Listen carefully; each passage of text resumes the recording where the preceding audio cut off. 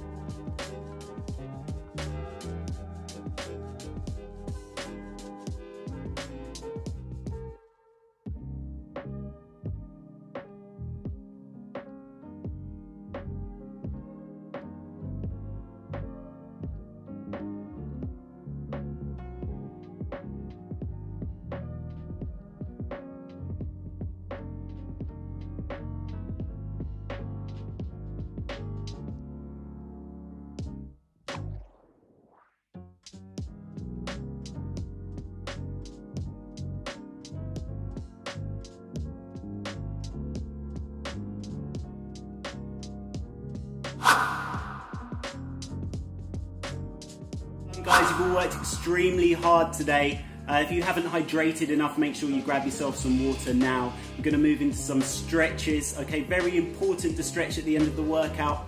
So let's move over to our mat. If you haven't got a mat, see if you can find a nice soft floor covering like a carpet or something to stretch on. Taking that foot in, keeping your knees together, pushing the hips into the floor. Very important to stretch, guys. I always say it's one of the most important parts of your workout. Some people tend to neglect their stretching. Stretching actually increases the length of your muscles. And what I mean by that is that people that roll in onto our backs now don't tend to stretch as much. Take your right leg up. They tend to have tighter, shorter muscles. So when we can eventually return to the beaches, if you do stretch, guys, your muscles are going to look that much better. So that's a good tip there for you. Taking your knee into the chest. Also, a few people have written into me asking me how to progress with stretching. And what I mean by that is some people find that they stretch on a daily basis, but they're not really getting too flexible. The way to do that, for example, with this exercise, or this stretch rather, would be to hold that. After 30 seconds, relax the stretch and then pull in again. And you want to repeat that 2 or 3 times, hugging that knee into the chest now. And you want to do that every couple of days. Over time, guys, if you do follow that, you will become more flexible. The thing about muscles, though, is that if you don't keep regularly stretching them, they do tend to return to their original size quite quickly. Over the top for triceps now. So it's very important to maintain your flexibility once you've achieved it. At some point, guys, I will be doing a video that is dedicated to just stretching, so keep an eye out for that. We're going to reach for the stars now, reaching up nice and high to the ceiling. And from there, we're just going to lean forward. It's a nice quick stretch today. Just get you a bit more supple after your workout. Guys, you've worked so hard today. You can be so proud of yourself. If you don't already subscribe to our channel, guys, hit the link down below. Lots of workout videos every week. Guys, keep up with your training. I look forward to seeing you next week.